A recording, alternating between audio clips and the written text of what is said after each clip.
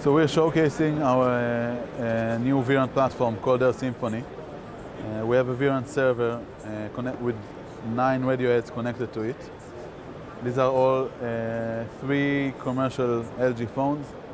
One phone is connected to 4 carriers, 4 radio heads, running 256 QAM, FDD 20 MHz, aggregating 780 Mbps, and 2 phones connected to 5 radio heads, sharing the same anchor cell, the same primary.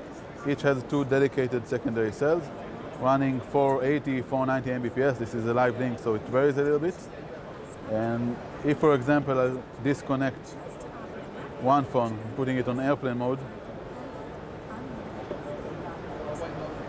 you see that once it's disconnected, the second phone gains the available bandwidth, reaching 570, 580, can reach even 590.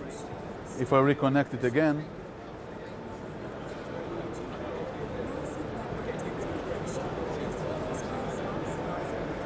you'll see once they even out, we have 490, it's 1 gigabit. We have 800 Mbps on the other phone. It's 1.8, almost 2 gigabits per second for a VRAN server running on 3 UEs.